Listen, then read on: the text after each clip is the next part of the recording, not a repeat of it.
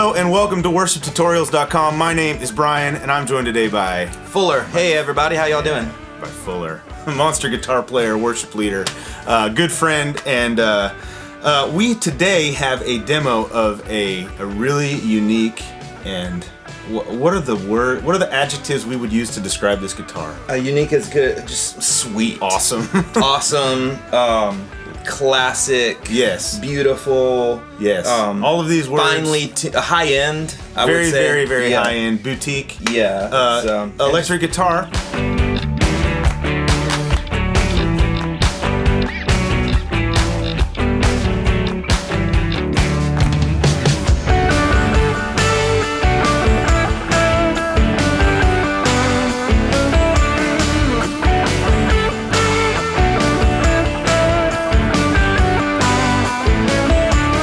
This is a new manufacturer, a new brand called Shelton, and right there on the headstock you can see Shelton.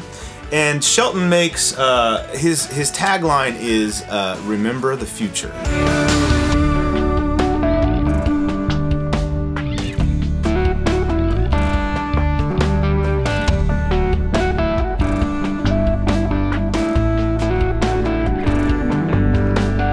And I think it's fitting because his guitars, like this example, this is a, what is this one called?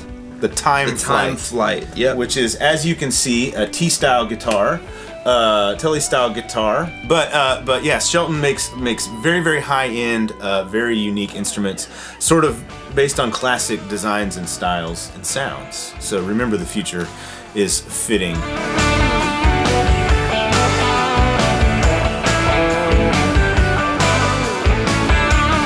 To me, a great guitar has to be above everything easy to play. Yeah. And this guitar really plays well.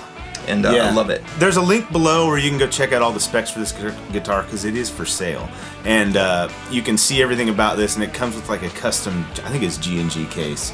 And it is. Yeah, the case looks really sweet too. Super plush. Yeah. The whole package is just really great. I pulled the thing out, I tuned it, and it just, the action, the setup on this thing is great. Yeah. The intonation was completely spot on. Yeah, I don't even think I tuned it before we recorded the tracks. No. And it sounded great. Yeah. So. It's like you buy a guitar from the store, you expect to stay in tune forever. And the playability on this thing is amazing. So we can talk about specs a little bit. We've got Godot staggered tuners, so no need for a string tree. Yeah, which I love is cool. The staggered tuners. Great. It keeps the headstock clean, and this headstock looks really cool. Yeah, I love how he puts the sunburst up here, and then there's still this kind of unfinished signature logo right there. It's it's really unique.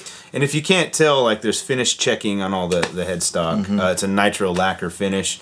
This one has a fat C neck, so it is pretty. It's pretty thick. Yeah, it's pretty thick. It Shelton told me it's more like a 50s Esquire kind of a feel on the neck. And it's got like a slight gloss coating on the back, which is great because I love the way it's just real smooth when you play it. Yeah, it's not sticky. It's like it's been played for a while. Yeah. Yep. Rosewood board, obviously. It's got a ash body. Lots of relicking, finish checking on it. Yeah. Now the reason we found out about Shelton was through good friend Brian Porter, who makes Porter pickups, which are awesome. Killer. And these guys all come with Porter pickups. This particular guitar has a Porter Classic humbucker in the neck and a Porter Custom Tele bridge, which is a great combination. Yeah, they said you'll hear it, and just throughout this video we'll be putting some playing in so you can hear it.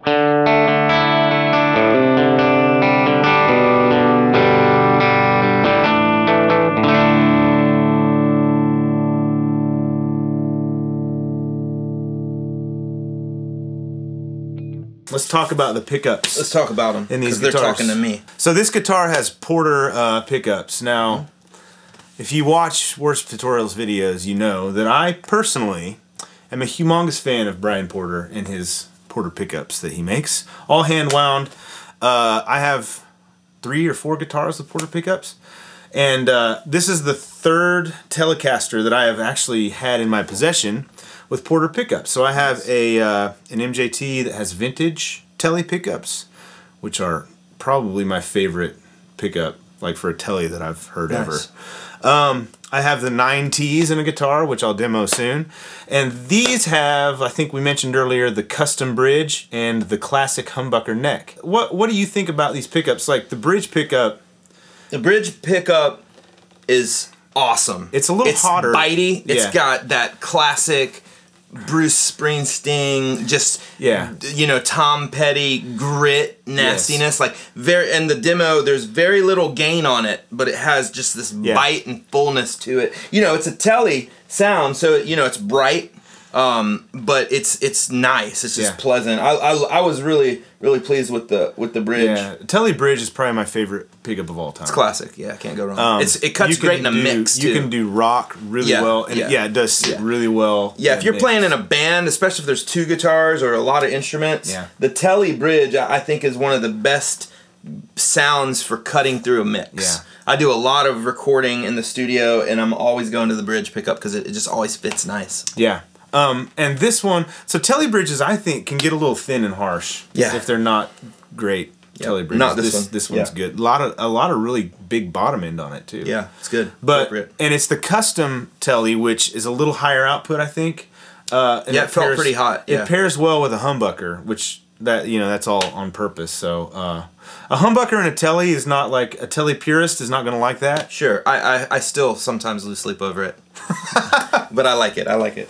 Yeah. So this one is what I don't know. What did you hear when you played this? This one is just a really nice. To me, again, it kind of sounds almost a little bit rockabilly Gretsch style, kind of Filtron feel to it. And I don't know if it's because of the density of the body or whatever, but it's got a lot. It doesn't sound like what I would say a classic humbucker like in a Les Paul sounds like.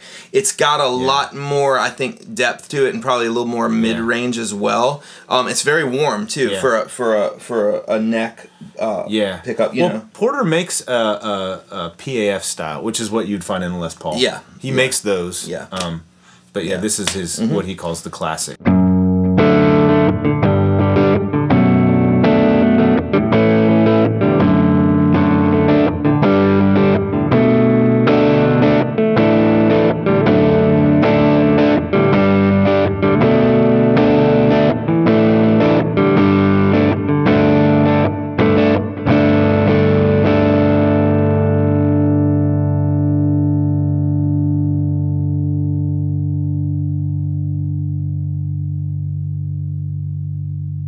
You know, I'm always a little skeptical because I am one of the telly purists. I like single coils in my tellies, but but I was really pleased with the way that the 2 pickups sounded together and worked together. And so to me, that's really where the money is it doesn't matter if a pickup sounds great by itself. Yeah. But when in context with the rest of the guitar, switching to the other pickups, how's it going to sound? And it really blends well together.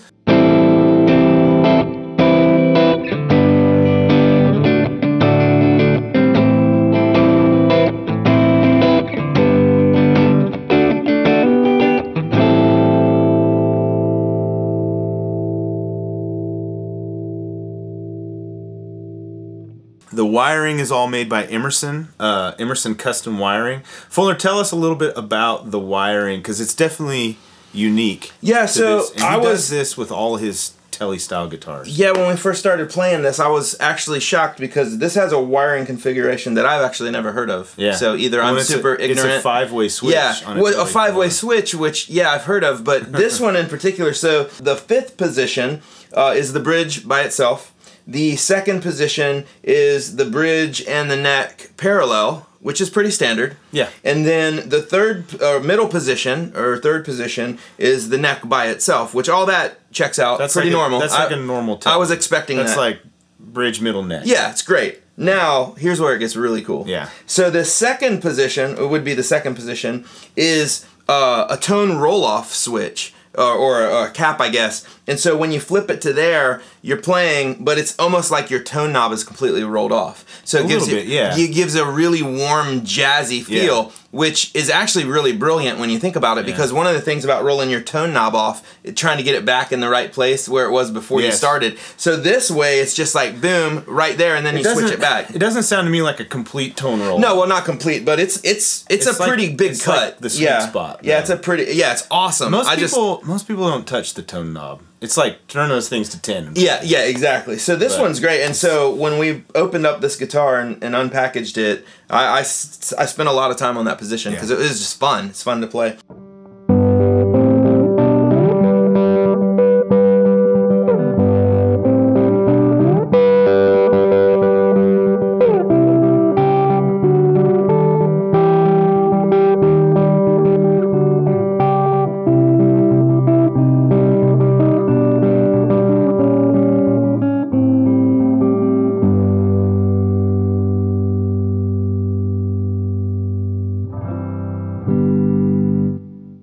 And then, of course, the first position are the bridge and the neck in a series, which gives you a little fatter, which is also kind of pretty normal on a four-way. You see a lot of tellies with a four-way switch where that fourth position will be in a series, but this one gives you that fifth position tone roll-off, which is sweet. That series is kind of like a humbucker kind of a sound. Yeah, it's a little fatter. It's both pickups together, and it's louder, too. You got a humbucker in there, so it just fattens the whole thing up. It's pretty cool. Yeah. A little more mid-range kind of a sound.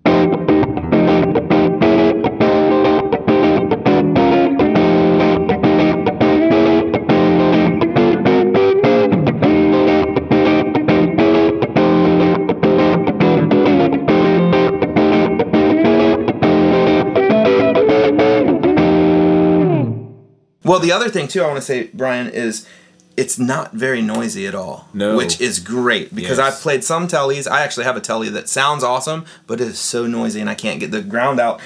This one is actually at its noisiest, very quiet, which is good. Yeah. Awesome pickups. Obviously, big fans of Porter pickups around here. All right, so I'll tell you a little bit more about Shelton and Shelton Electric Instruments. Like I said, I've sort of interacted with him quite a bit. You could think of him kind of as a small shop. He actually started out. He's been in the instrument business for a while, sort of buying and selling vintage guitars for well over 10 years, I think is what he said. He's sort of come to know over time like what guitar players really love, especially when it comes to old guitars.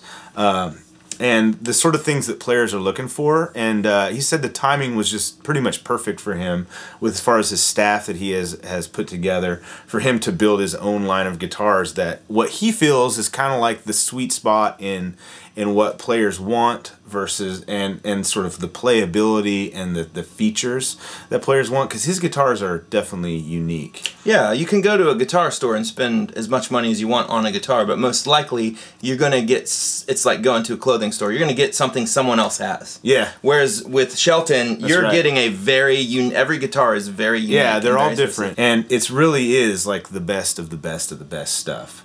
Yeah. So we were playing this, and I've played a lot of nice guitars, like a Gretsch White Falcon and some Duesenbergs and some PRS, which PRS makes probably the most playable guitars I've ever. They're very good. I've played a lot of crappy guitars. Gosh, me too. And this is not one of them. I think everyone's played a lot of crappy. Yeah, guitars. That's a beauty. I've played a lot of terrible guitars. Yeah. This is definitely not one of those. But I would say this guitar, as far as playability and just tone and the feel, it doesn't really get any better. I mean, it's right there. It's up there with the best of the best that I've ever played. Yeah, and the action is set up great. That's the other thing too. Sometimes you might spend $5 grand on a guitar, and it's not really been set up. Yeah. This is actually, and to me, the setup is crucial. The setup is everything about a guitar. These are already very professionally set up. The other thing about this guitar too, Brian, is the weight.